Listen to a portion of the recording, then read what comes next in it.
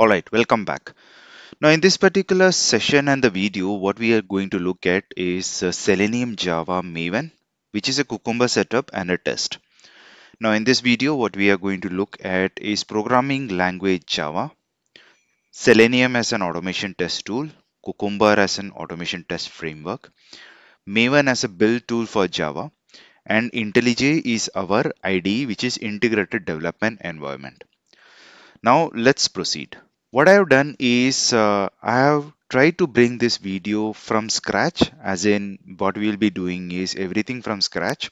That's why I had to come up with this whole stepwise approach, wherein we will do this step by step and then we will proceed with our test automation framework setup as such. Now, first step is installation of IntelliJ, which is the IDE in your local machine. Step number 2 is verify Java in local machine and if required install it and then setting up system variable and environment variables. Step number 3 is verify Maven in your local machine and if required you require to install it if it's not there. Okay. Step number 4 is create a Maven project and add the Cucumber plugin after creating the Maven project. Step number 5 is install Cucumber dependency in your POM file. Step number 6 is add Selenium WebDriver dependency in your POM file and install and add Chrome WebDriver in the project as such. Step number 7 is add one test of the application under test and run the test. So we have an application under test which is live application. I'll be providing all the links in this particular video and I'll just give an quick understanding about the test scenario that we are going to test, which is under our application under test, and then we'll use Selenium with the Cucumber setup of Maven so that we'll be able to perform the test on the application under test as such. Alright, let's proceed with the first step, which is installation of IDE, which is integrated development environment in our local machine.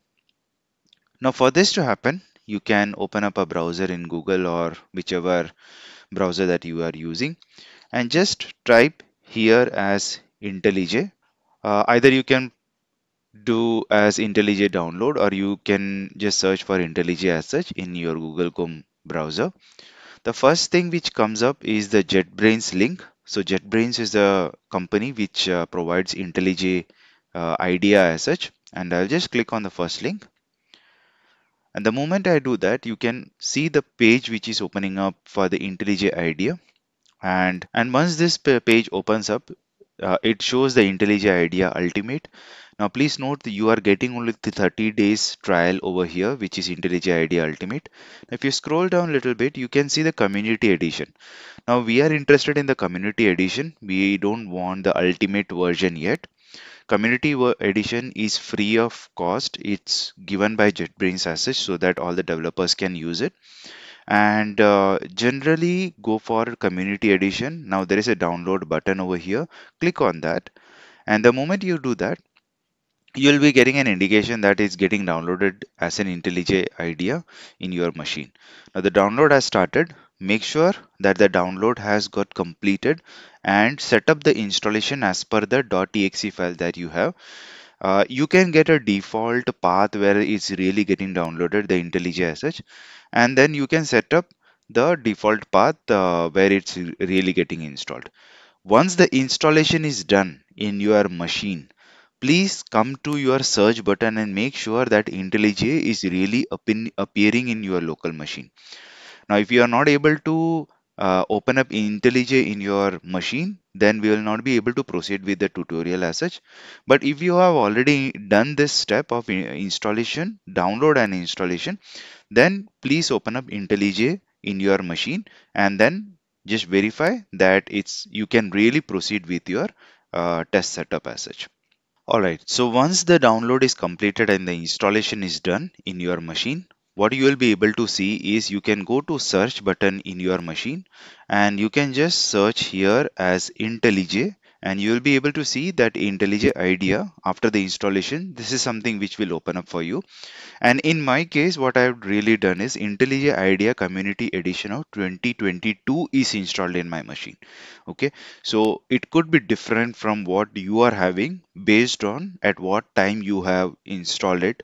It could be an older version, but the latest version at this point of time is 2022. That's why I have got it installed in my machine. So I'll just click on IntelliJ IDEA, and IntelliJ IDEA will open up in my machine.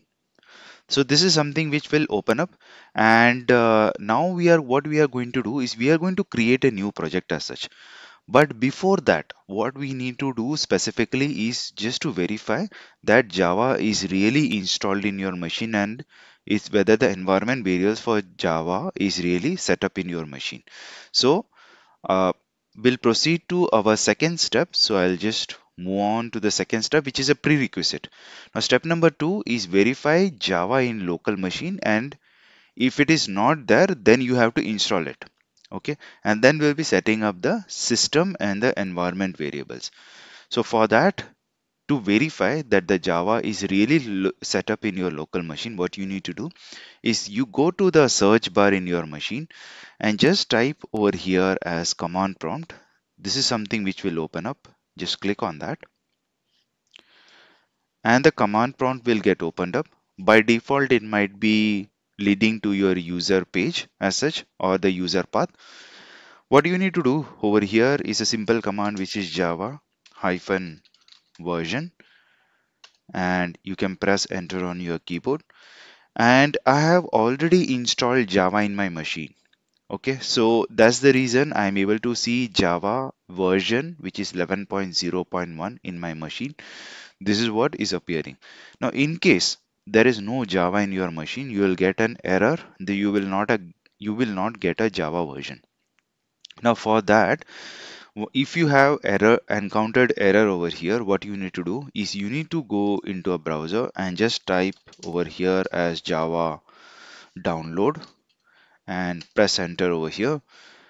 And the moment you do that, you'll be able to see there are different links for Java download as such, and you can select one of them. Now, what I am doing is I'm going to Oracle link over here, and I'm clicking on the Java downloads. And over here, there is an indication, okay, there is Java 20 and Java 17 available, but those are very high versions as such. I'm not going for that. What I'm going to go with is the Java 11 version, and Java 11 version at this point of time is very stable. So I'll just scroll down a little bit, and there is versions of Java 8, Java 11. Now, the just for demonstration purpose, what I'm doing is I'm just clicking on Java 11, and there are different download packages. So in this tutorial, what I'm doing is I'm using Windows, and I'll be looking at 64 installer. What I can really do is I can click on this, and the moment I do that, it will get downloaded in my machine. Okay, so just for demonstration, what I'm doing is I'm clicking on this link, and over here it will give an indication, okay, there is some accept of agreement. You just have to click on the checkbox and click on download. Now, once the Java has been downloaded in your machine, you will be able to see something like this in your machine, which is JDK 11.0.19 if you have installed Java 11. Now, in this tutorial, I'm using JDK 11. That's the reason it is showing over here. So what I did is I went into downloads folder in my local machine, and I looked at JDK version over here. Now, please note, this is the JDK version. Now, I will right click and I can click on the properties, and the properties it's showing as it is currently in the location of downloads. Okay. Now, what I can do is I can double click on this, and I'll be able to proceed with the installation of Java in my machine. Okay, so this is what I will do. I'll just double click on this .exe file, and then I'll proceed with the installation. Now, what I request for my students is kindly perform this installation in your machine. Once you have performed installation in your machine, what you can do is you can go to the C drive on your machine, and then you can go to program files, and over there in program files path you will be able to see Java folder over here. And once you come to Java folder, you can see that there is a JDK-11 folder that has been created after installation. Okay, if you double click on it, you'll be able to see there are certain folders over here, which is bin, conf, include, jmods, legal, lib. So these are the Java files that has been installed in your machine. Please note about the bin folder, where exactly is this really placed. So you will get a path over here which is C program files Java JDK-11 bin folder. Okay, this is important because you need to set up the system variables in your machine for Java. By default, Windows doesn't recognize Java or the system variables are not set. But please make sure after you have installed Java in your machine, you have to go back and you have to set up the system variables. Okay, I'll show that now. What you need to do is after installation, you have to type over here as in the search button, which is system variables. And the moment you do that, you will be able to get a box like this, which is edit system environment variables. It's a control panel under which there's a system variable that you can really edit. I'll click on this, and something like this will get opened up, which is system properties. Okay, now there is a button over here which is environment variables. I'll just click on that, and the moment I do that, there are two areas that I have to populate. One is the environment variables, another is a system variable. Now the environment variable itself has a variable which is path, and under that there is a value. And in the system variables, there will be different variables as such. Now let's take step by step. We have to first make sure the environment variable is set or not. Now what you need to do is you need to click on this path variable, and you need to click on edit, and over here you need to provide the path where exactly is your bin folder. Okay, now looking at over here, it is under C drive, it's under program files, it is under Java, it's under JDK-11, and up to JDK-11, where exactly is your bin is what you need to provide in your path over here. Okay, so once that is set up, um, and please note I have already set up in this machine, and I am just showing this for demonstration purpose so that my students also get this done if it's not already there in their machine. So please note about this path, and please match it with where exactly is your Java bin folder. Okay, so once that is done, click on OK. That is the environment variable is set up. Now what you need to do is set up your system variables. Okay, now over here what I have done is I have already entered a variable which is Java underscore home. Okay, this is very important. Please go to your machine and open up the system variables in your machine, and please note that you have to set up this Java underscore home. Now if it is not there, what you need to do is you need to click on this particular new, and you have to provide this variable name which is Java underscore home. And please do note it has to be capital, exactly same like this Java underscore home. And you have to give the variable value. Okay, so variable value is the path, again is path. So please note your path is C drive program files Java JDK bin. Okay, now this particular path you have to give only up to JDK, not the bin as such. Once you have done, once you have clicked on OK, you will get something like this, which is Java underscore home C drive program files Java JDK hyphen 11. Okay, so this path will get created once you create it. Now, once you have set up the path as well as Java underscore home over here, just click on OK, and it will give an indication whether you want to apply or not apply. Please, if you're getting a confirmation, something like that, please make sure that you click on apply and make sure that the changes are already applied to the system variables and the environment variables. Okay. Now, once that is done, what you need to do is you need to come to your command prompt back. and then you have to type over here as Java hyphen version, and then you will be able to see that there is a Java version in your machine. Now please note that if this does not really apply, that is a Java version is not really coming in your machine, please restart your machine. Sometimes what it happens is machine really does not detect the environment variables or the system variables. If that is the case, please restart your machine and then come to command prompt and retry this command, which is Java hyphen version, and you should be able to get Java version in your machine as such. All right, now let's proceed with our step number 3, which is Maven installation. So if we look at our path, this is the step number 3, which is prerequisite. Verify Maven in your local machine, and if it is not there, you have to install it. And similar to what we did for Java, we have to set up the system variables and the environment variables for Maven as well. Now let's proceed with this. What I will do is I'll go back to command prompt, and over here I will type a simple command, which is mvn hyphen space hyphen version, and the moment I do that, press enter on my keyboard, you will be able to see that there is an Apache Maven which is 3.9.1 available in this particular machine. Now if you are getting an error other than Apache Maven, if you are getting that one, what you need to do is you have to install Apache Maven in your machine. Okay, now for this what we will do is we will go to browser, Google Chrome browser or whichever is your favorite browser, and you can type over here is Maven download.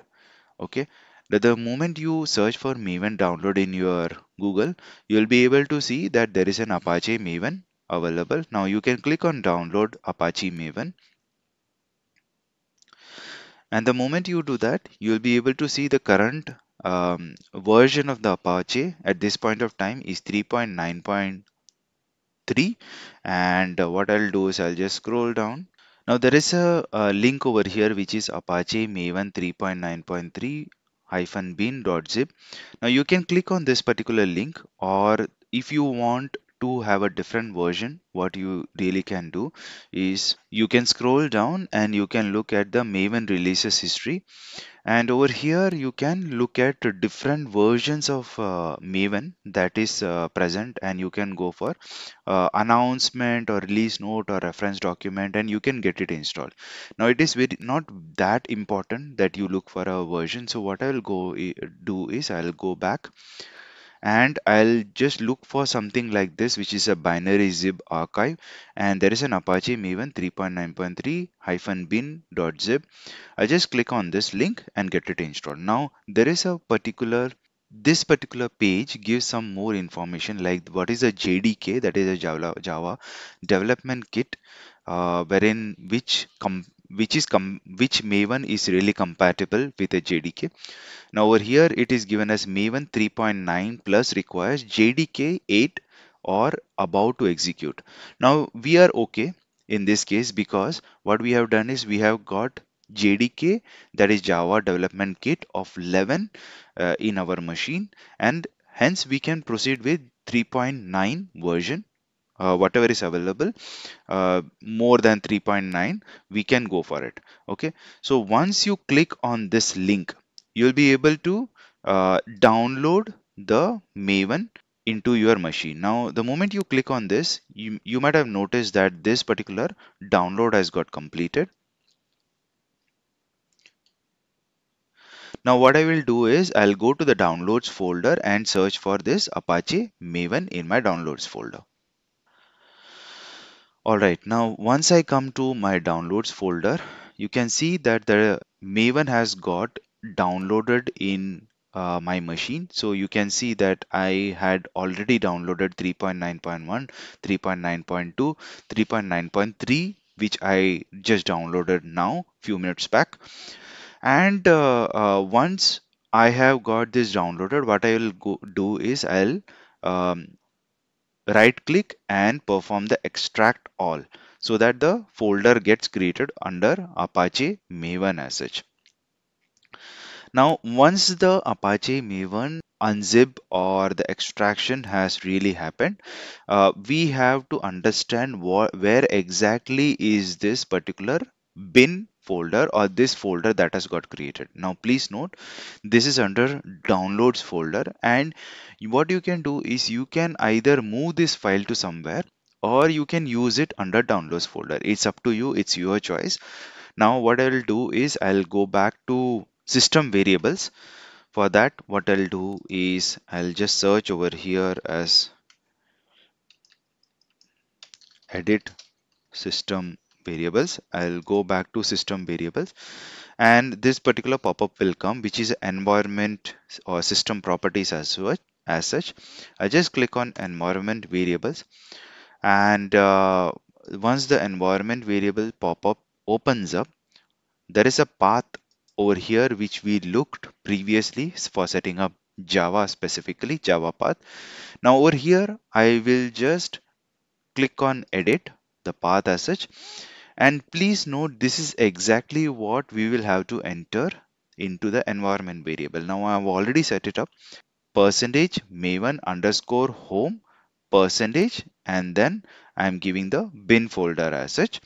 And please note that this environment variable is exactly under maven underscore home. Okay, so once please enter this particular environment variable in your environment variable as such and click on OK. After that, what you have to do is you have to set up a maven underscore home here as a system variable. Okay, now I have already set up, I'm just showing this as a demonstration.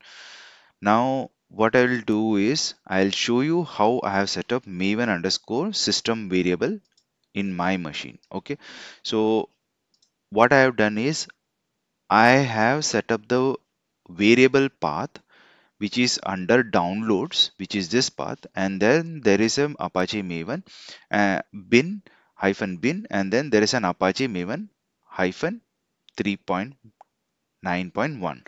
So I've given the whole path of the Apache Maven, and there is a maven underscore home, which is system variable. Okay, so this particular variable name which is set up in the system variable is exactly what I am passing to the environment variable. So please note that it is very important, this is the path exactly where is your Apache Maven bin. So we are not installing Maven as such anywhere. What we are really doing is we are just giving the system variable path over here, which we have set up in this case. And this particular system variable, once it's entered over here, you can see that the environment variable is exactly this maven home. And if we see over here that there is a maven home setup. So once you have downloaded maven in your machine, please note the properties, uh, where exactly is your path. Once that is understood, then you can set up this maven underscore home as well as this path over here. Now, some of my questions, students were asking, till what is your path setup? The path exactly is Apache Maven 3.9.1 hyphen bin and Apache Maven as such. Now, I will just open up the folder which is underscore, which is the folder of Apache in my machine. Now, there is Apache hyphen Maven hyphen 3.9.1 hyphen bin. I just double click on this, and if you note there is a another folder over here which is Apache hyphen Maven hyphen 9.1. So the path of this folder is what I am specifying in my system variable over here.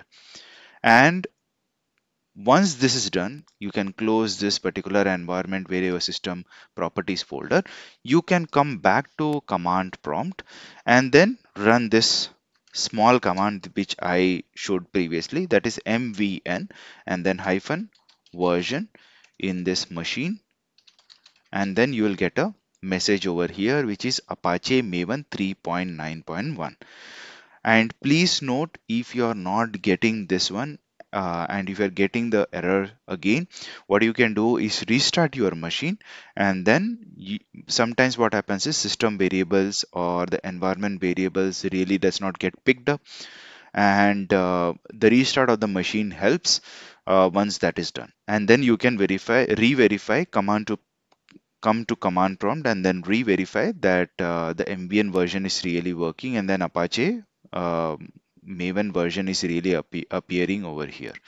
So once Java as well as Apache has been set up in your machine, we are done with step number 1, 2, and 3. And then we'll be looking at creating the Maven project and adding the Cucumber dependency next. All right.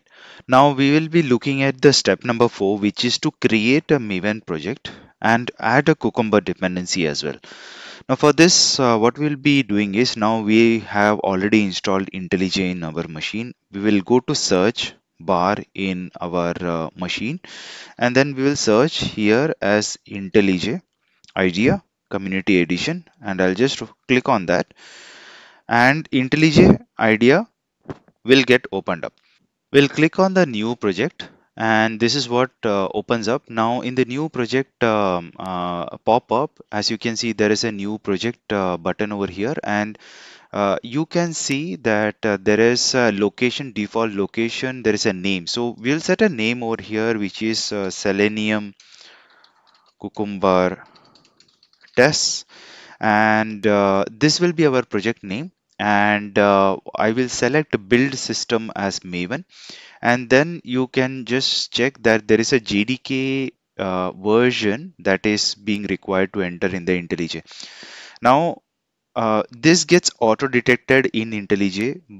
As you can see that I had JDK 11 in my machine at this particular path, but if you are not able to see this happening in your machine or in your IntelliJ, what you can do is you can click on add JDK and give the path where exactly is your Java. It got installed. Okay, so once that is done, you can see that the 11 version 11.0, whatever version you have, it will appear over in the JDK version. Now it is very important that you select Maven over here in the build system, and the language is Java, and you enter the name as well, which is your project's name, and then you can click on create. The moment you do create in your and you create the project as such, what you will be able to see is that the project is gets created very quickly. And there, if you come to this project section over here, you can see that there are folders like source, that which is got created. There is a main folder, and under that there is a Java folder, and there is a resource folder, and there is a test folder which was also got created. And over here there is a main, which is a method that has got created, and there is a POM file. Now POM file is very important, and POM file is very exactly where your project object model, or what all dependencies you need to get added in your project can be get added into this pom.xml file as such. All right, now what I will do is I'll change the appearance of the IntelliJ a little bit so that my viewers can really have a look at what I'm typing in my project. So I'll go to files, I'll go to settings, and over here there's a appearance and behavior coming over here. So I'll just click on appearance, and the theme that I'll select is IntelliJ Lite, and then I'll just click on OK. All right, now this is how the project looks like. And as you can see that there is a source folder, there is a main folder, there is Java folder, and there is a resource folder, and there is a test folder which comes under source folder as such.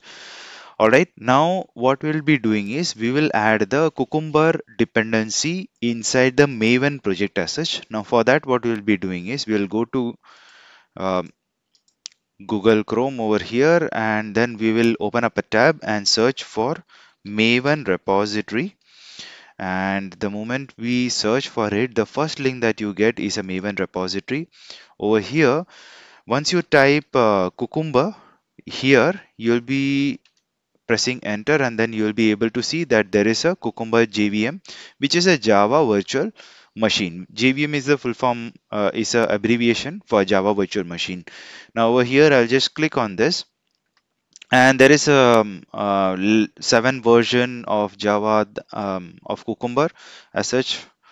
But I'll scroll down a little bit. I'll select something which is of 7.0.0. I'll select this one, and I'll select a dependency over here and copy this dependency and go back to my project. And I need to add a tag of dependencies. So I'll just type over here as dependencies and create a tag for dependency, and then I'll just copy my dependency here in the Cucumber.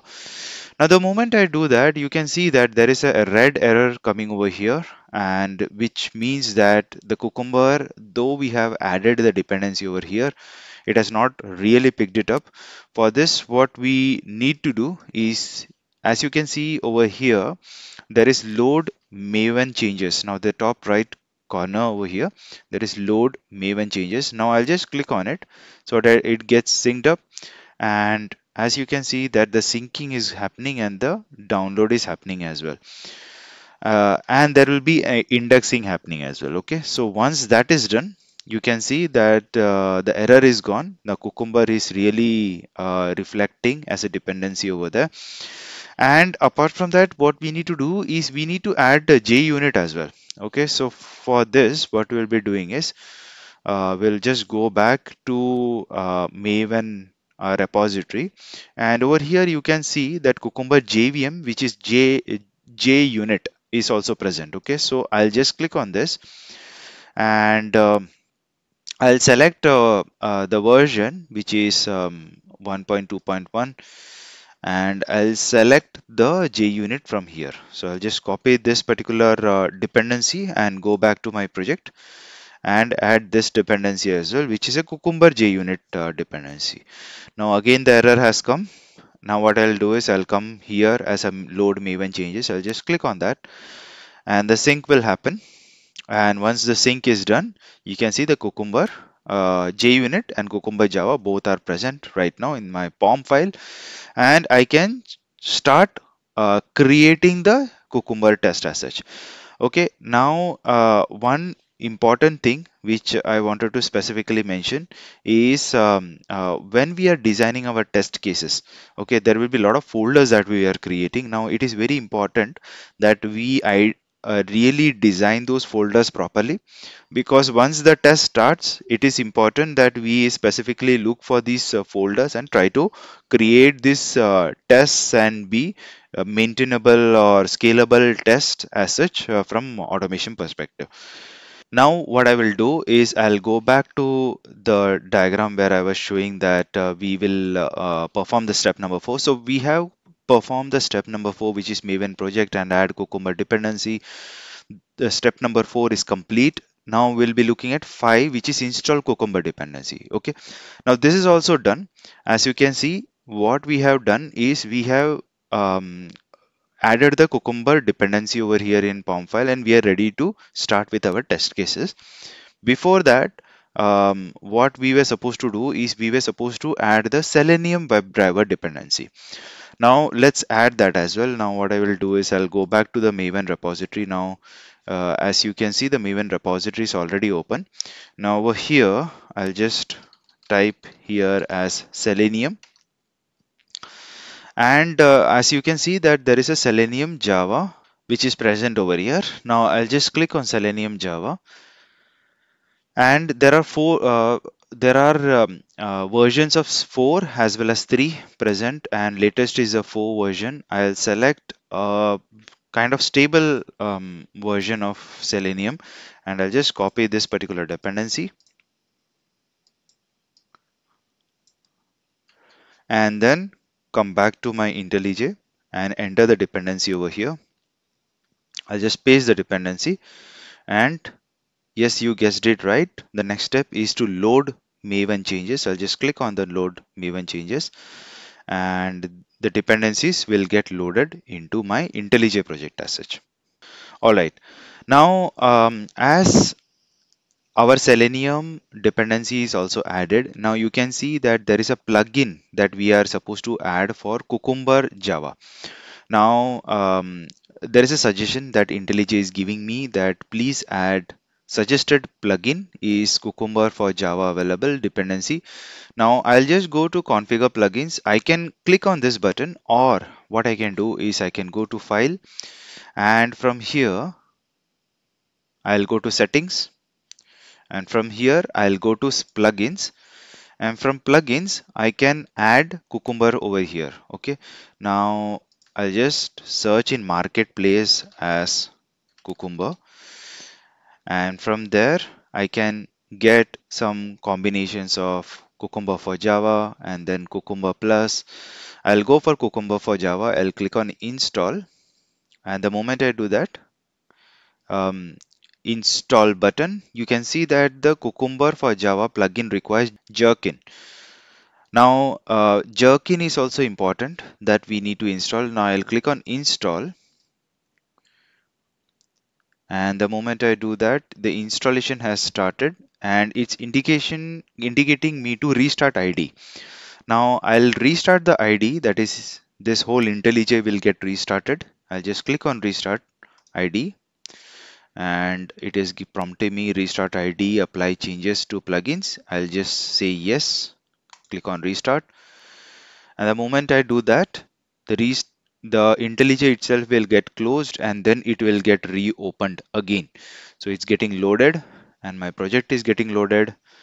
Now the plugin has been added, and there will be some indexing happening, and after that we will be able to see that the plugin has added. Now just to make sure that the plugin has been really added, what I'll do is I'll go to file, I'll go to settings, I'll go to plugins, and after plugins I'll go to installed, and as you can see there are different plugins that I've already installed, and Jerkin is one of them, and then Cucumber for Java is one of them. Okay, so it is already installed in this particular machine, as well as is ready to proceed with the Cucumber and Jerkin languages as well. Okay, all right, I'll close this button, and how we will design the test is under the source there is a folder which is test, and then there is a Java folder. Over here in this Java folder, it is important that we properly design our test cases. Okay, now it is very important. Now what we will be doing is I'll just create some folders over here. I'll just right click on this folder of test, and then I'll go to new, and then I'll create a folder which is package, and over here I'll enter as features, and then I'll add another folder which is called pages, and then I will add one more folder which is runner, and then I'll add another folder which is step definition. So I'll create this as step definition, and I'll create one more folder which is utilities. So let this be utility. So you can see that I've created different folders altogether, and one is features, another is pages, one is first is the features, second is pages, third is runner, the fourth is step definition, and fifth is a utility. Now there is resources folder also required in test. So what I'll do is under test I'll create, right click, and then go to new, and then I'll go to resource bundle. Under test I'll create another folder. I'll just right click, click on new, and then click on directory, and over here I'll just enter resources over here. As you can see, and I'll press enter on my machine. Now under resources, we will try to put the drivers, and for that what I'll do is I'll just right click and create a directory, and over here I'll just add drivers so that our drivers are maintained properly over here under the resources folder. All right, now our folder structure is created, which looks good to us. We are ready to start with automation as such, but let's proceed with understanding the next step, which is adding the Chrome WebDriver in the project. Okay, so this is important that the Chrome driver also gets installed and added in our project so that we will be able to use this Chrome WebDriver to launch our browser and then navigate through the um, application as such. Okay, now we will proceed with installing the Chrome WebDriver in the project. Now for this, it is very important to know which version of Google Chrome you are really using. So what I'll do is I'll go to a tab of Google Chrome, and I'll just check over here in the three dots, and then I'll go to help, and then I'll just click on about Google Chrome, and currently it's a version of 114, which is the version of the Google Chrome in this machine. Now hence it is important that I install Chrome WebDriver, which is a version of 114. Okay, now what I will search is over here as Google Chrome driver 114 download. So I just click on that WebDriver for Chrome downloads, and then over here is the latest version, which is Chrome driver 114. I'll just click on that, and after that I'll just click on this particular Chrome driver underscore win32.zip folder, and the moment I do that, you can see that the download has got completed.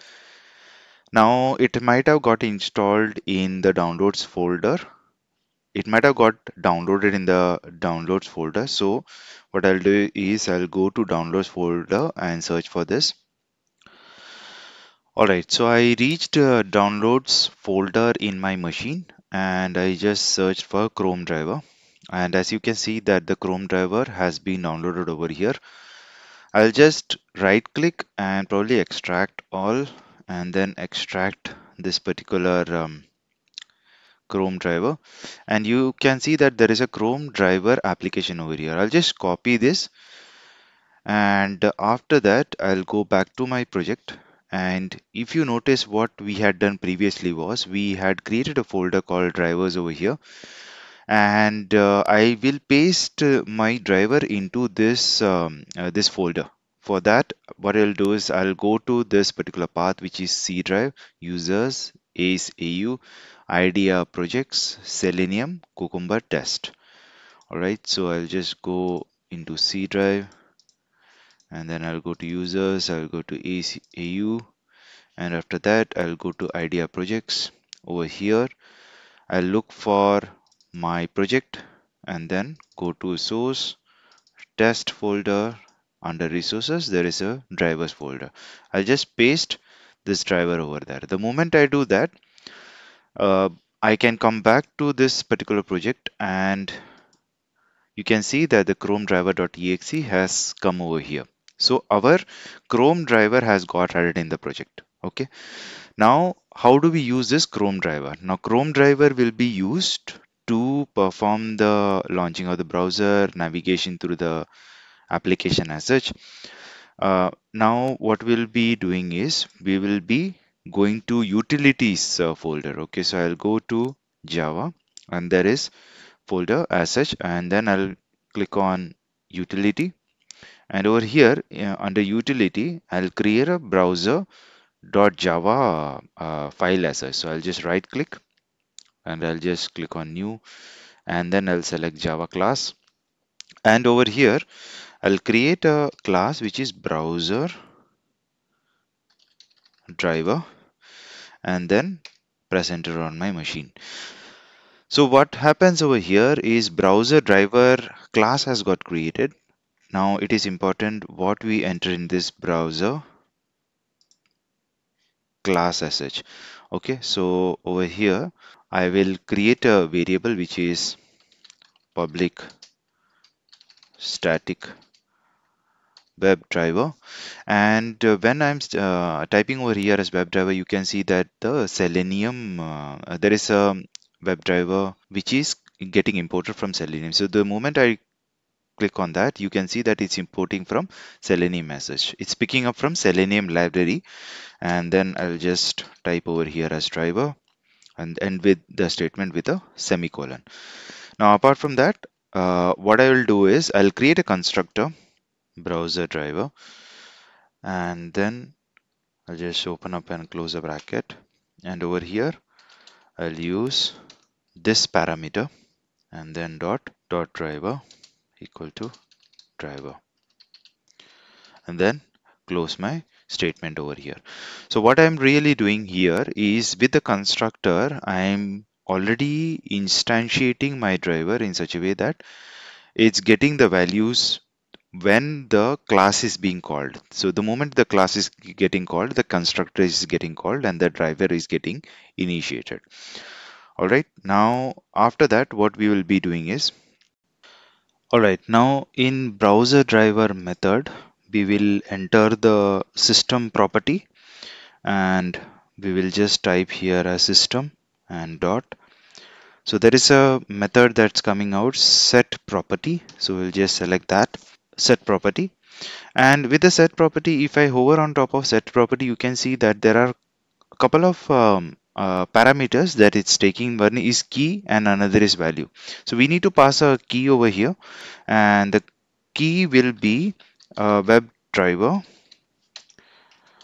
dot chrome dot driver, and then this is the key which we need to specify in the set property. And apart from that, we need to give the value over here. Okay, so the value will be system dot get property, and get property has a single parameter over here, and that needs to be a string key which is specifically user dot dir, and we will concatenate this with the path where exactly the Chrome driver is placed. Okay, so the Chrome driver is placed with source, and after that it is under test, then it's under resources, then under it is drivers, and then it is Chrome driver dot exe.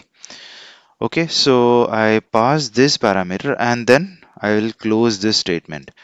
All right, now this is required because we need to specify the system where exactly the Chrome driver is. Otherwise, what will really happen is we will not be able to identify where exactly the Chrome driver is placed in our machine. Now we need to specify as this dot driver equal to new Chrome driver, and then we'll end the statement. So what we are specifying is that the driver we are instantiating the Chrome driver as such, and we will provide one more method which is public void, and we'll specify as close. We'll be closing the driver over here. So this will be this dot driver dot close, which will specifically be used closing. Okay, so we have entered a couple of methods in our class of browser driver. One is the browser driver itself, which is the constructor.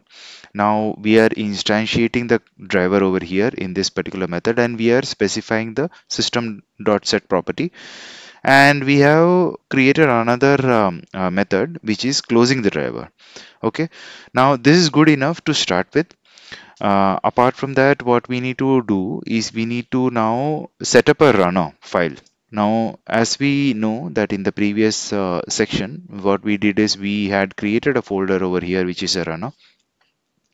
And in this runner file, we need to specify certain parameters of Cucumber class. Okay, so what I will do is I'll just right click and create a Java class, and over here I'll just add this as test runner file and then press enter. So what really has happened is I'm creating the test runner class as such. Okay, and I'll just add a annotation over here which is run with, and then we'll specify here as Cucumber class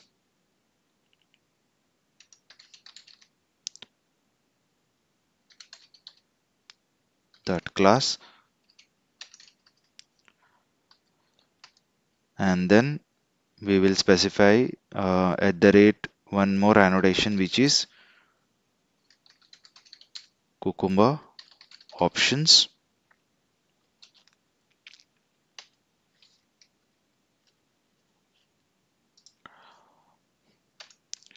and over here we'll specify features,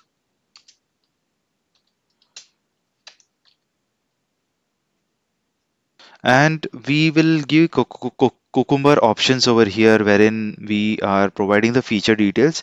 So where are our features exactly going to be placed is under this particular folder where which is features. So we will provide the feature details in this particular double quotes, and then we'll separate it with a comma, and then we'll provide one more parameter which is glue, and then open and close bracket, and we have to specify the step definition over here and the utility. Okay, so this is where we are providing the details of step definition. So the path that we have is source test Java, and then there is step definition provided over here. And please note that the spelling has to be exactly correct of the folder that we have, and we'll provide the utility as well. So it's under Java and then utility, and we need to provide the plugin details as well. Okay, so we'll provide plugin equal to open and close the bracket pretty. So here is where our reports will be created. So I'll just provide the details of the Cucumber report.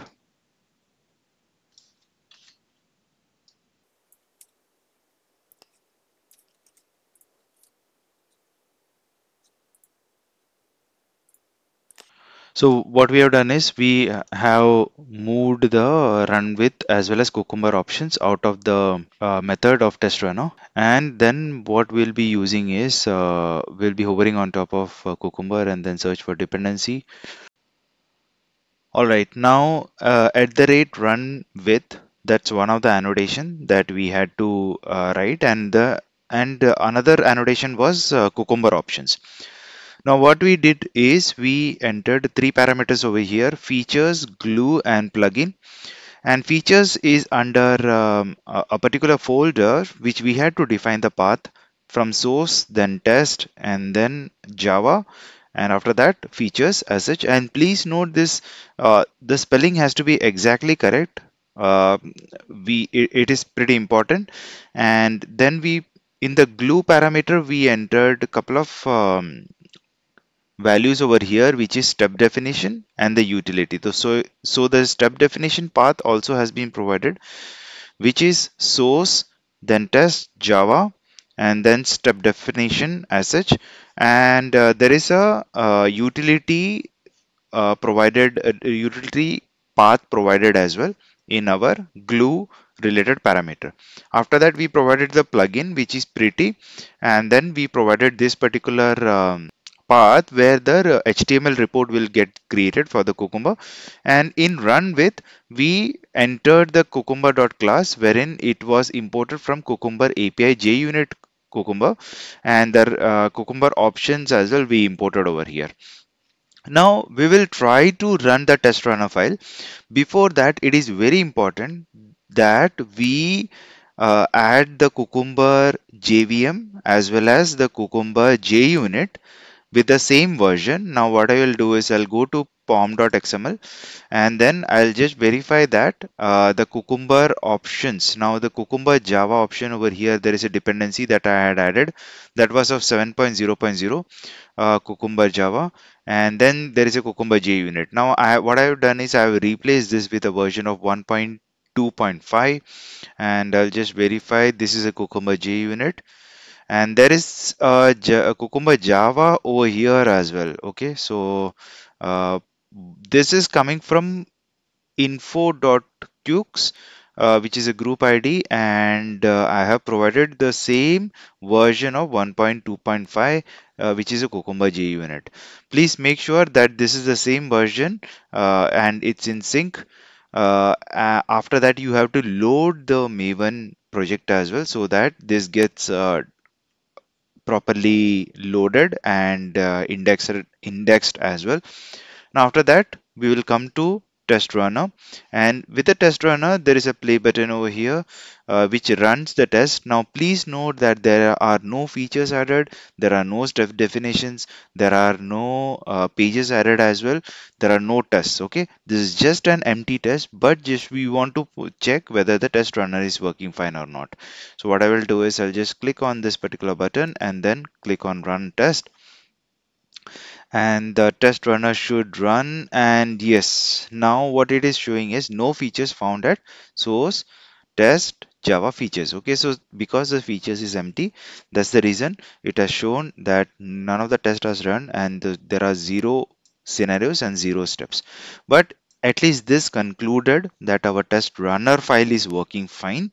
Now what we really want to do is we have to add features, we have to add pages, we have to add step definition so that our test runs what it's supposed to do. Now let's look at our application under test, and we will add a couple of tests from that application under test in our test file as well, so that it's clear that what we are really testing.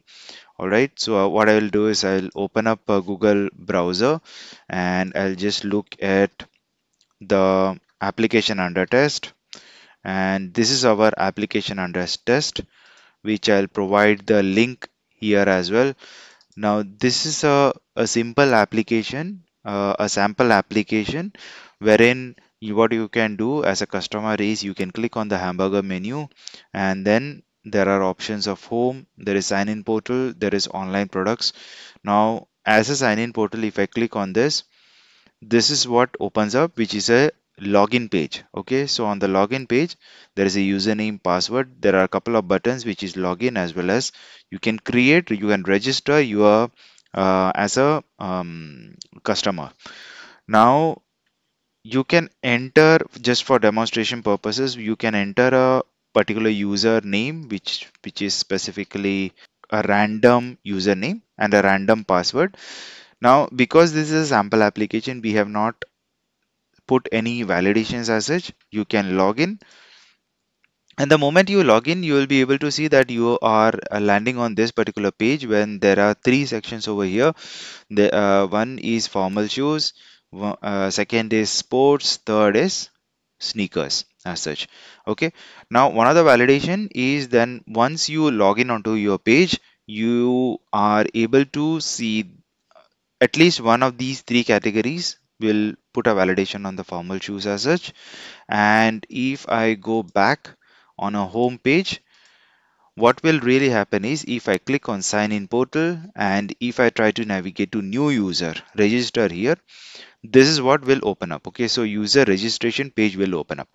So there are two scenarios, two test cases which we will try to build from scratch, which will depict what validations we are going to do. Now, if you notice, there are some of the validations of or some of the navigations over here on both the scenarios of login button as well as a login page as well as registration page is once the customer clicks on the hamburger menu, that is a common step.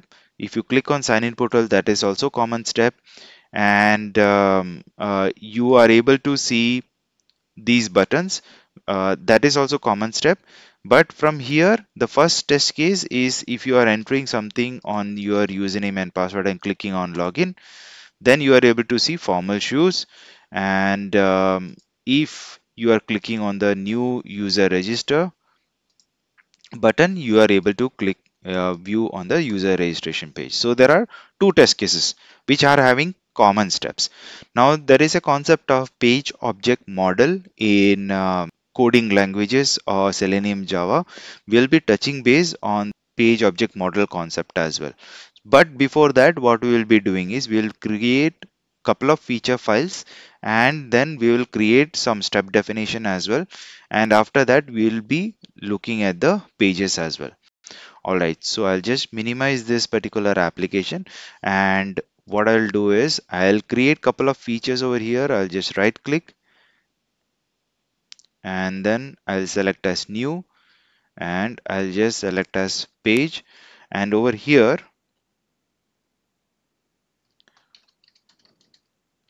I'll just add over here as logged in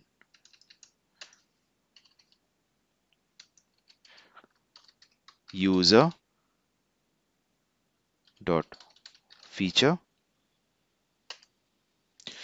And once I press enter, you can see over here there is an icon coming which is a Cucumber file. Now this is a Cucumber file, which is a feature file.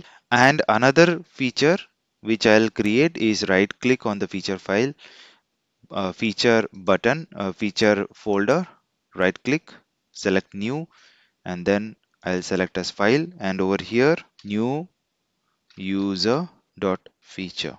Press enter, and as you can see there are a couple of Cucumber files that has been created, or feature files are being created. Now what we'll be doing is we will be entering the details in the feature file. Now I'll add the details of the feature file, which is feature logged in user view, and I'll specify the scenario, which is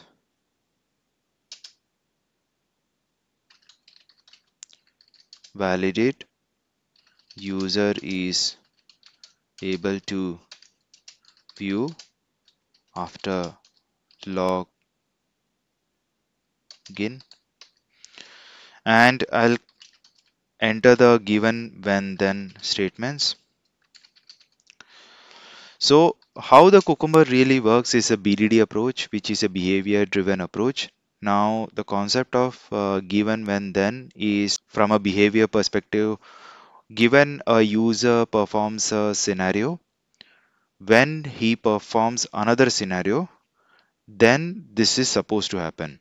So given.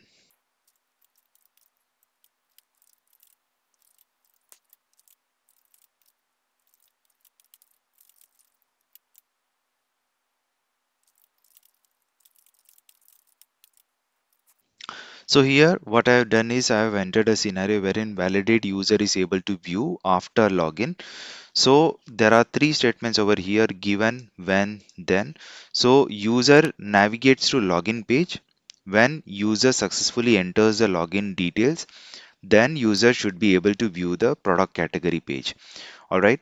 So we are pretty clear what will really happen in a scenario. So given a user navigates to login page, so what happens is if user clicks on the hamburger menu and then clicks on sign in portal, he is on the login page. User successfully enters the login page, login details, so he is able to enter something on the username and password and then clicks on login. Then user should be able to view this page. This is the first criteria or the first test case that we'll be looking at to automate. For this, what we'll be doing is for we have to come to step definition, and over here I'll just right click and then create a Java class. Now this class has to be base page, and I'll just press enter over here. And after this one, what really happens is at the rate, it is important that at the rate, now it is important that we enter the details of the given when then. Now I realized that I made a slight mistake over here. Now this is supposed to be under logged in user, so I'll just copy this, if in fact cut from here and go into logged in user and then paste it over here. And the new user, I'll specify the feature file as well. New user, I'll specify the scenario details as well. So which will be very similar to this one. So this one is a feature wherein it's a new user view. Validated user, new user is able to view after clicking on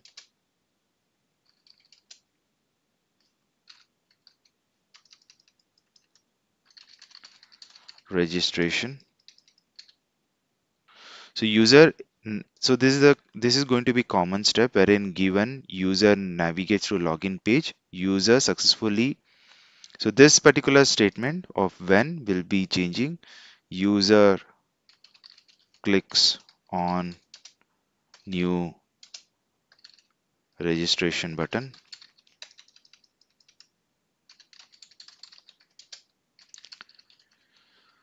Then user should be able to view the registration page.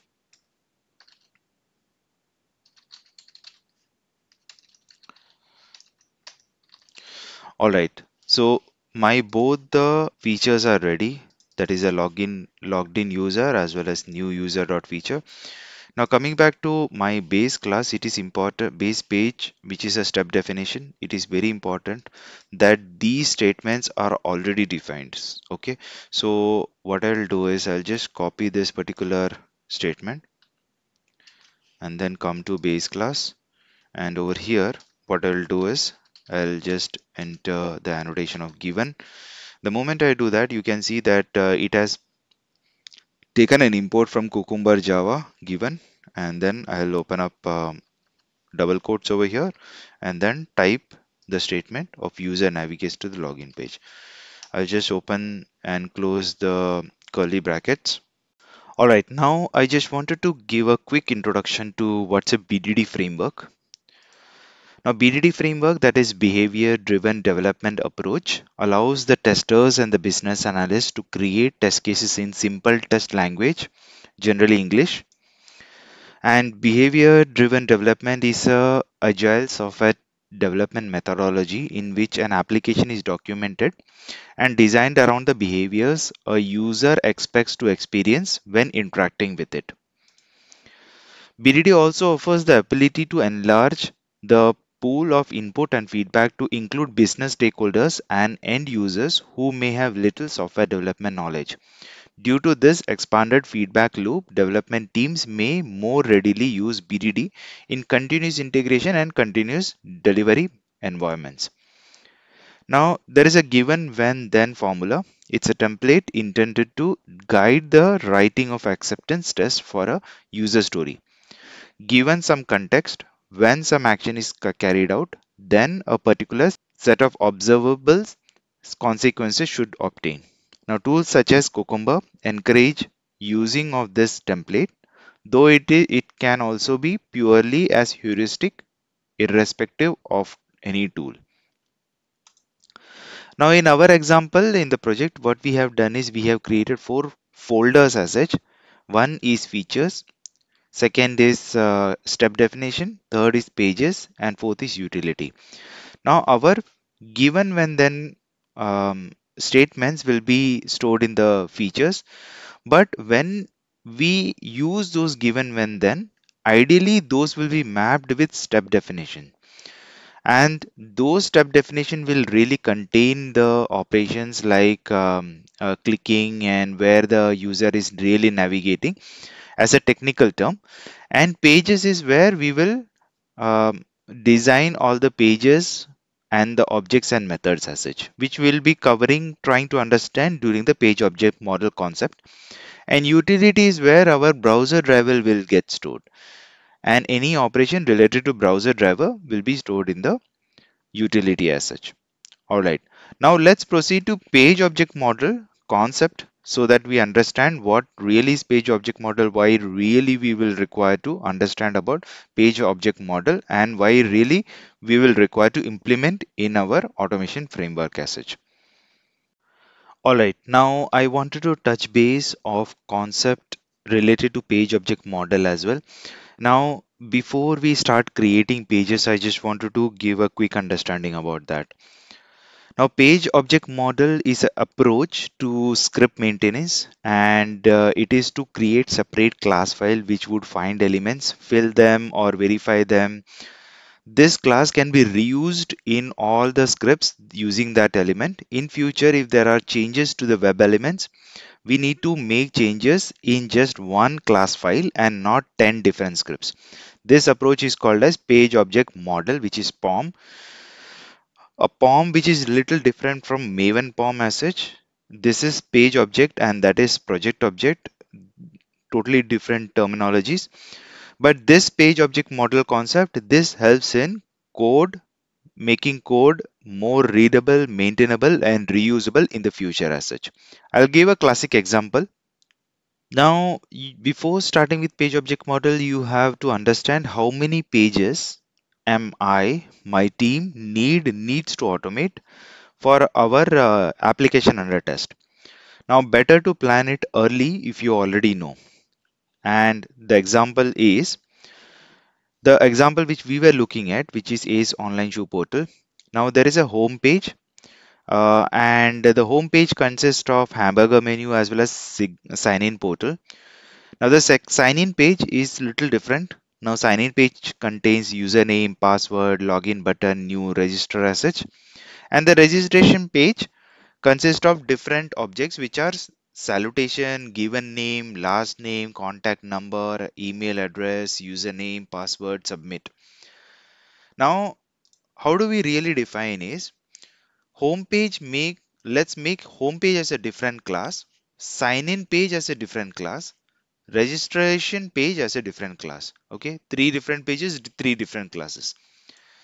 Now how we will treat is home page will have hamburger menu and sign in portal, couple of objects over there, and we will make this treat this as objects. Okay, now sign in page has four different objects wherein username, password, login button, new register, we will make this as objects.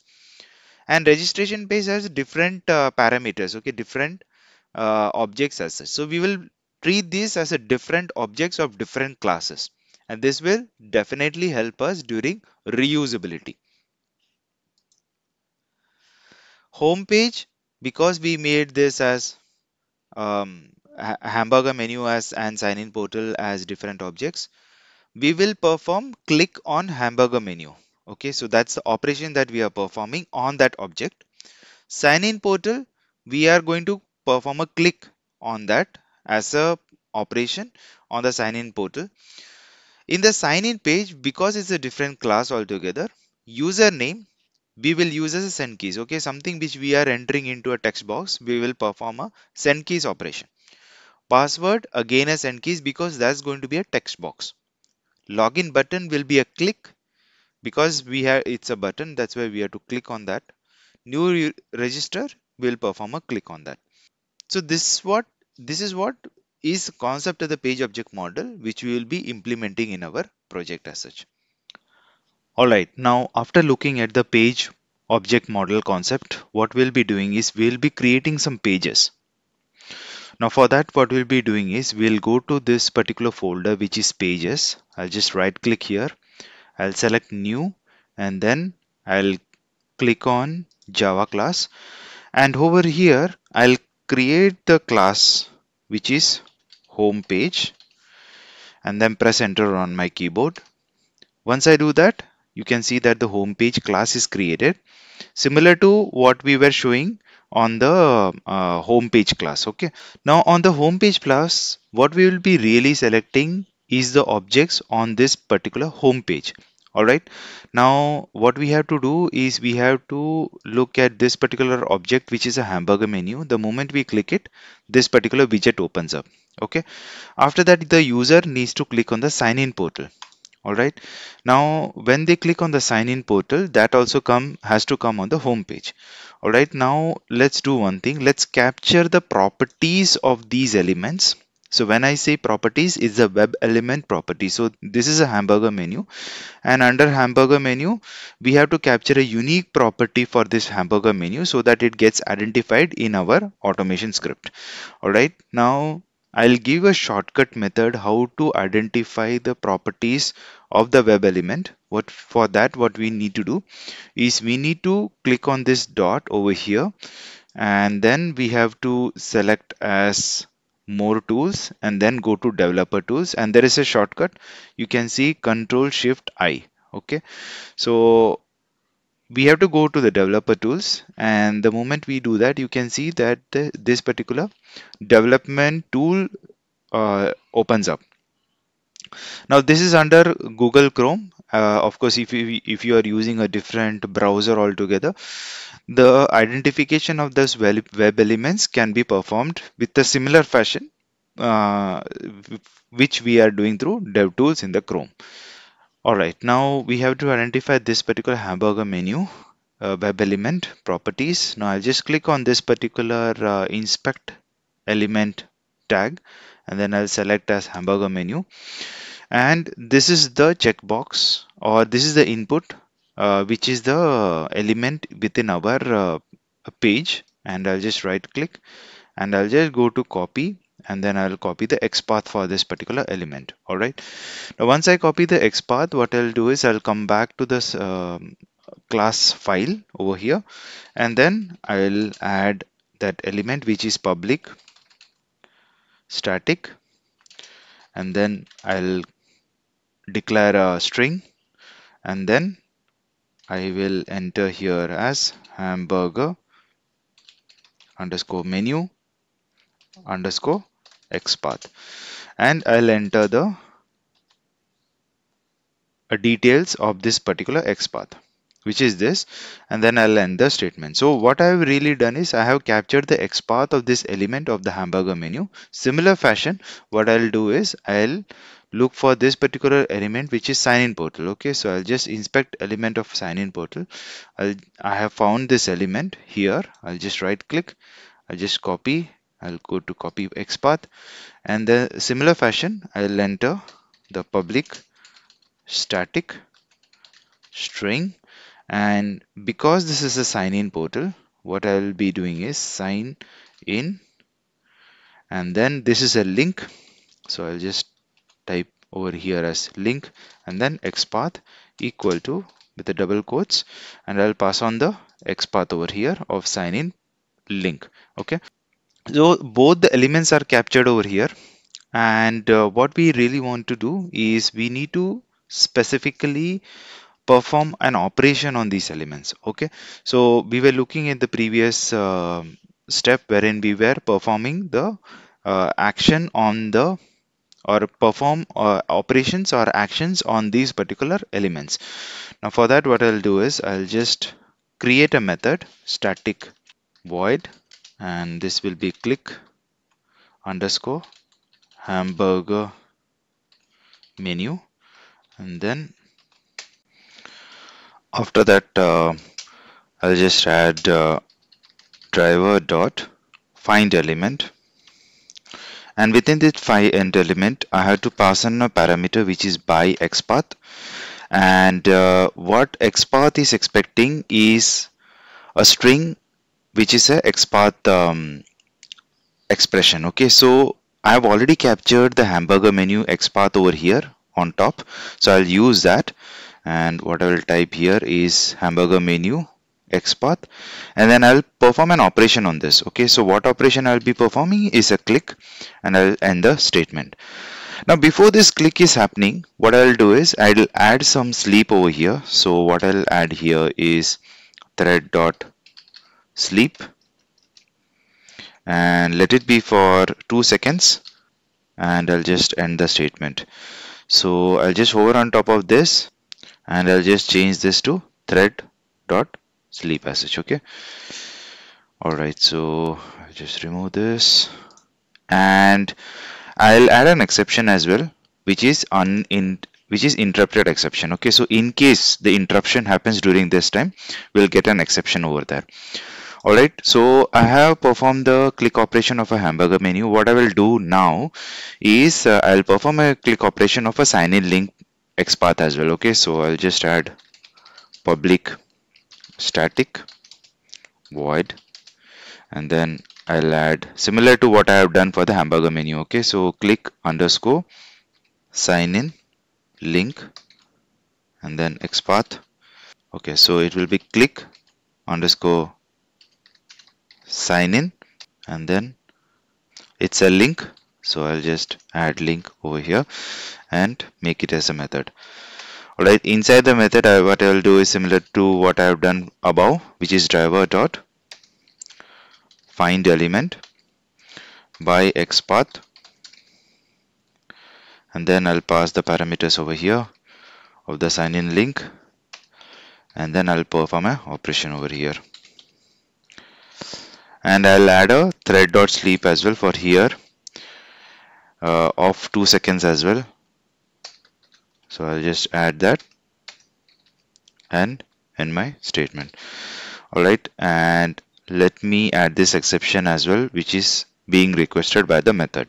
Alright, so my home page is ready, and home page contains two elements as I had shown in the page object model concept, that it contained two elements which we wanted to perform an operation. One was hamburger menu, another was sign in link, and we are performing the click operation on both of them, and we have captured two methods as well over here. So our home page is done. Okay, now what we need to do is we need to create different classes for different pages in the application. So what I have done here, if you notice, is I have created different pages. Now there is a home page, there is a product category page, registration page, and a sign in page. Okay, so if I open the application again, so how did we categorize with our scenarios was that this will be the home page. So I have captured the two elements which were the hamburger menu as well as the sign in portal, and I have captured both the operations on this page.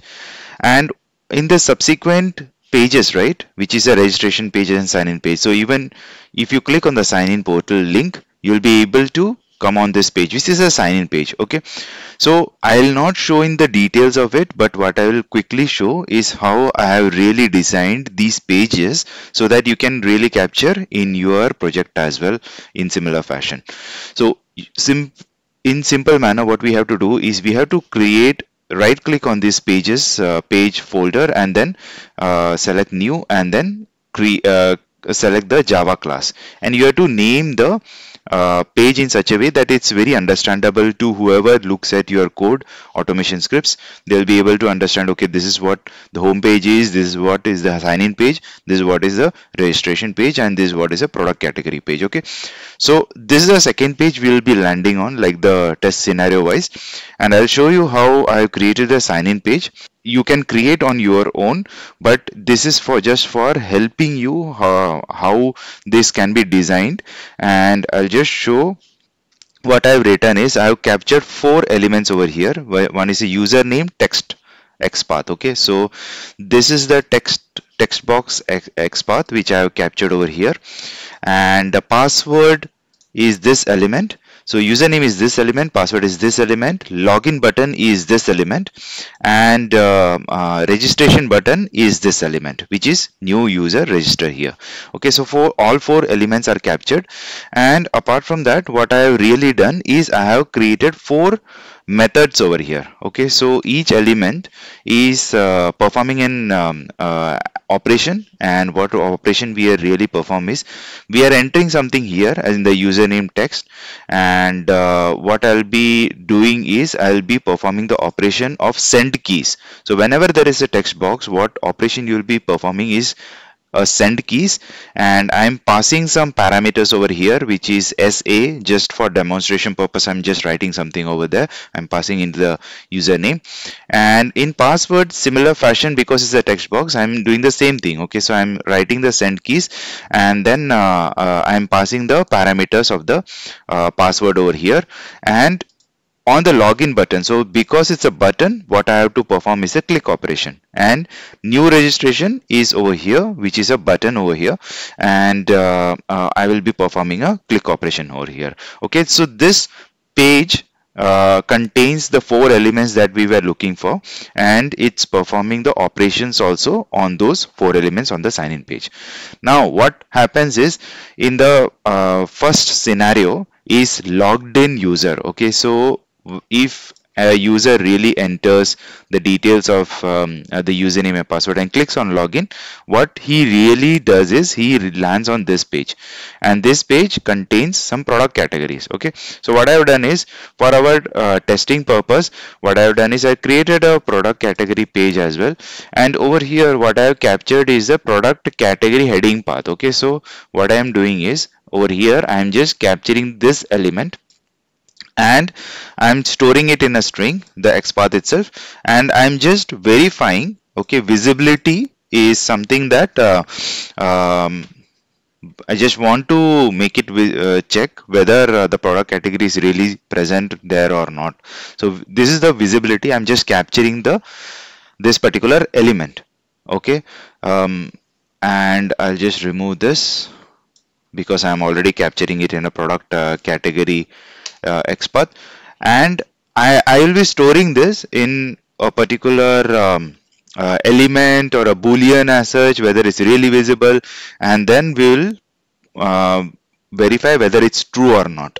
Okay, so if it's present, we'll be able to identify, okay, this particular XPath is really present, this particular element is really present on the element on the web page.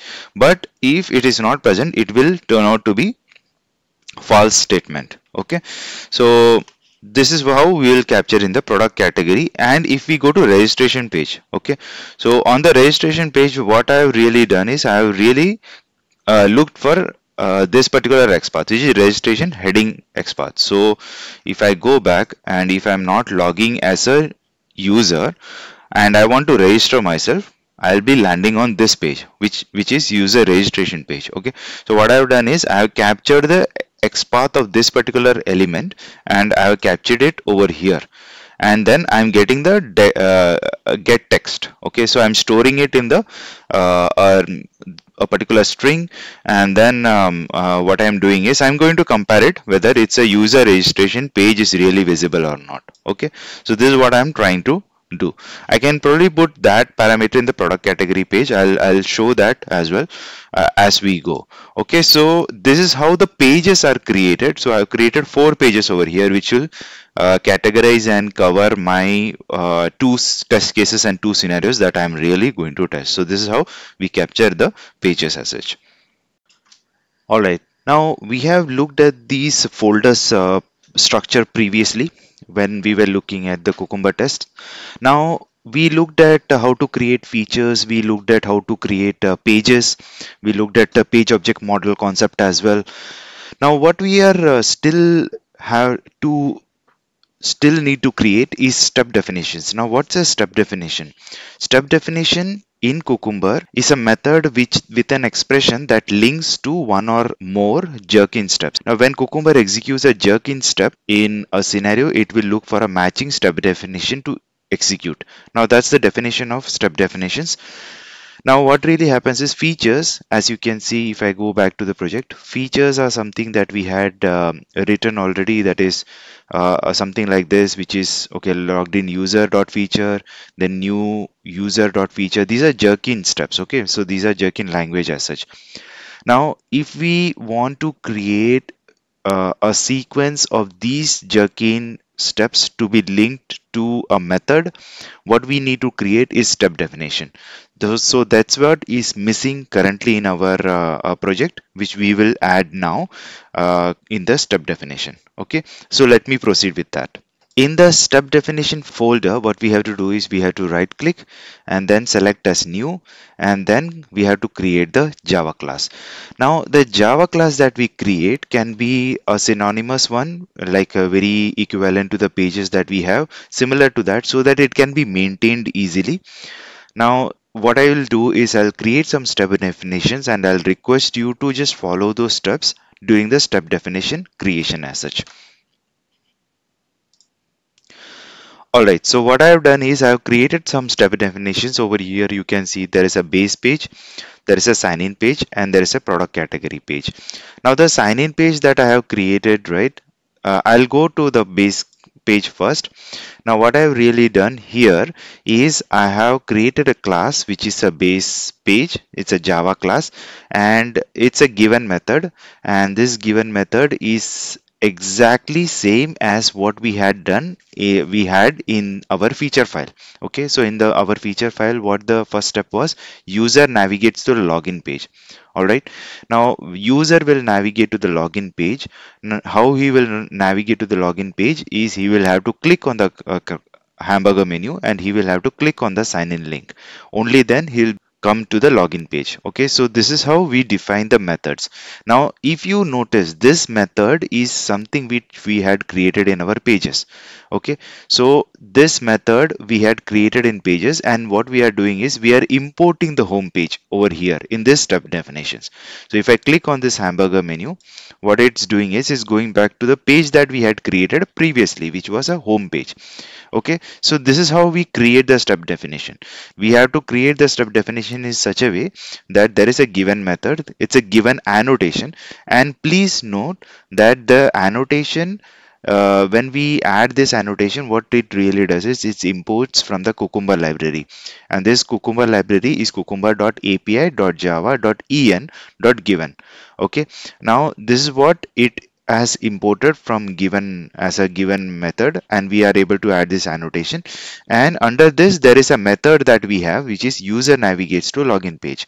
Okay, now we have added this method, and inside that we are calling the page objects or page object methods, so that it clicks on the hamburger menu at different web elements as such. Okay, similarly what I have done is I have created another step definition which is sign in page. Now sign in page is a class file. Now class file is when we have added a when annotation. Now at the rate when user successfully enters a login details. Okay, now how does a login detail really happen? We are doing the send keys username similar to what, and this method is calling the pages on the sign in page. Now send keys underscore username. So if I click on this particular method, it calls the method inside the signinpage.com signinpage.java file which we had created previously. Okay, so if I go back to sign in page, send keys, we are entering the username, we are entering the password, and we are clicking on the login button. This is what we are doing on user successfully enters a login page. And the product category page, what we are really doing is in the product category page, we are supposed to check whether we are able to verify we are landing on the product category page once we have really logged in into the web page as such. Okay, so here I'll add the steps and I'll show you how I am doing it.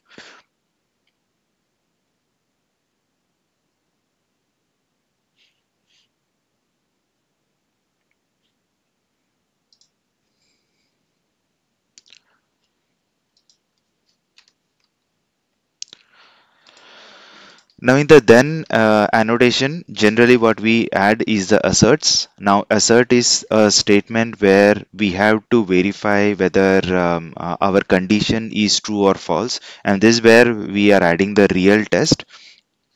Now in the visibility at the product category, what we are really doing is product category, we are storing it in a string. We can store it in a string, which is the actual product category. And here the product category will extract the text from this one. Okay, so I'll just go and then get text, and we are storing it in a string. And once this is stored in the string, what we really do is we return this. So I'll have to add static string, and then I'll add a return statement here,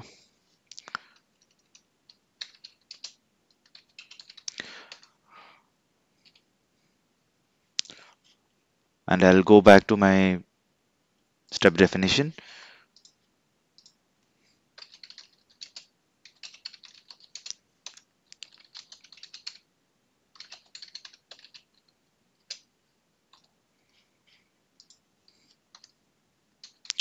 I'll add a assert statement here, assert dot.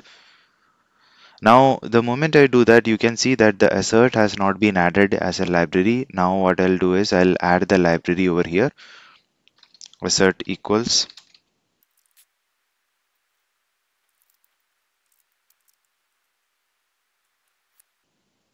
I'll import the static method from here, which is JUnit.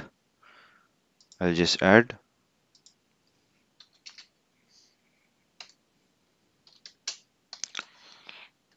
And the first product category we had was formal shoes. I'll just end the statement. And I'll add the registration page as well. So I'll just right click, I'll just select as new, and over here I'll just add a registration page. And similar to the product category, I'll just copy these. I'll just add it over here as this particular line, and then I'll just change the method. User should be able to view the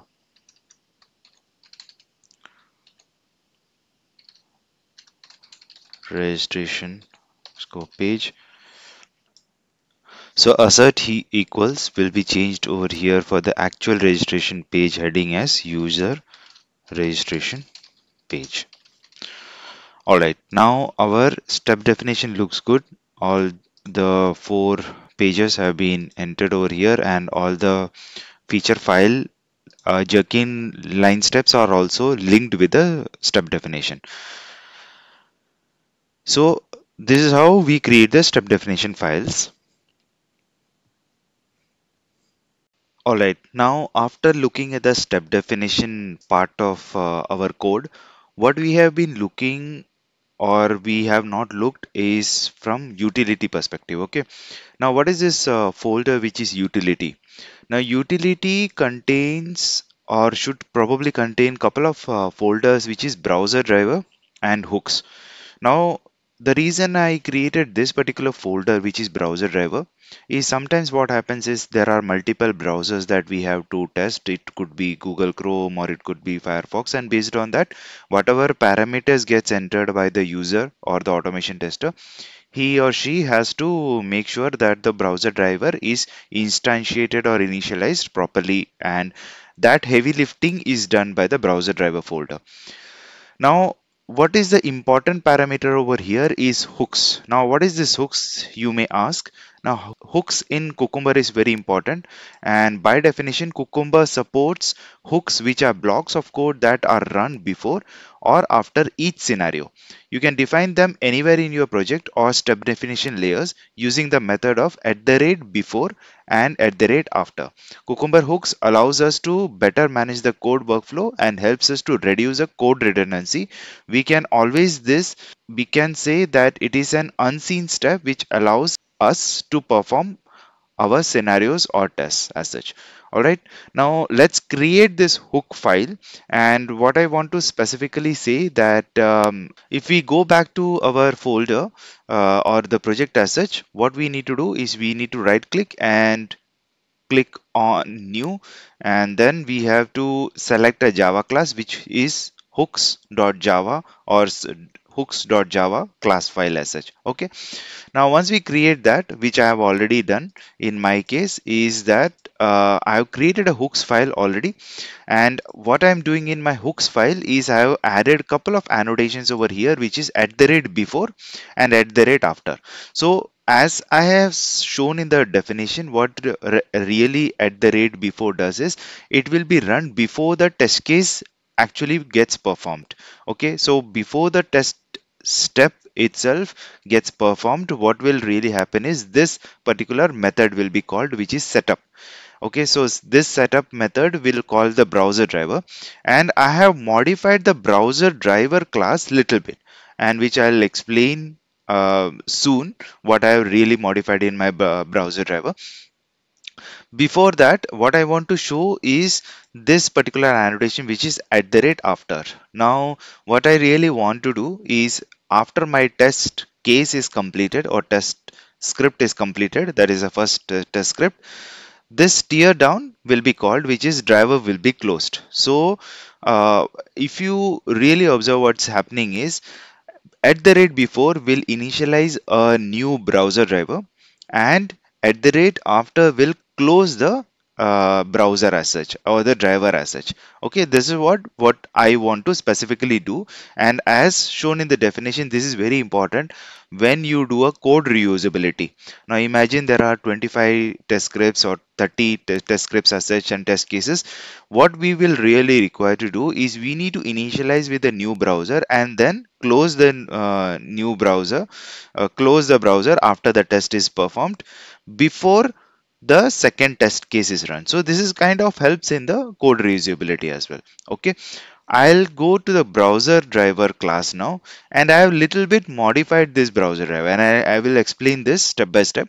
What this browser driver really does is, it creates some Chrome options over here. I have added couple of options, couple of variables, which is driver as well as options. Now this browser driver has an option equal to new Chrome options. This is important when we are passing certain information related to Chrome options or the Chrome um, browser as such, and the options that we are passing is an add argument, which is a remote allow origins. This is required in some cases. I have added in this case as such.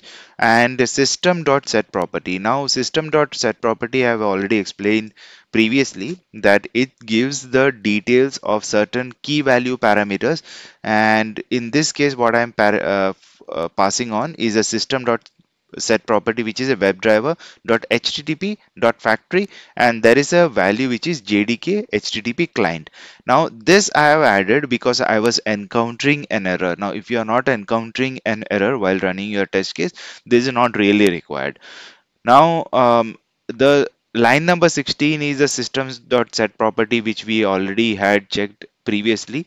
This is where we have to give the path of where exactly our Chrome driver is in our system, whole project as such. So this path we are providing, and this dot driver we are initializing the driver as such, and the Chrome driver is being passed. Okay. Now driver dot get, what it really does is, it launches the browser. Now this is our application under test, and this is what gets launched, and the heavy lifting is being taken by the browser driver. Now as soon as hooks is called, so every time you run your test files, what will really happen is, your browser driver will be called, and browser driver is what is doing your heavy lifting. In this case, it is initializing the Chrome driver, it is opening the application. That's what it is doing, and after that the step definitions will be called one by one. All right, so this is what happens with the browser driver and as well as hooks in this case.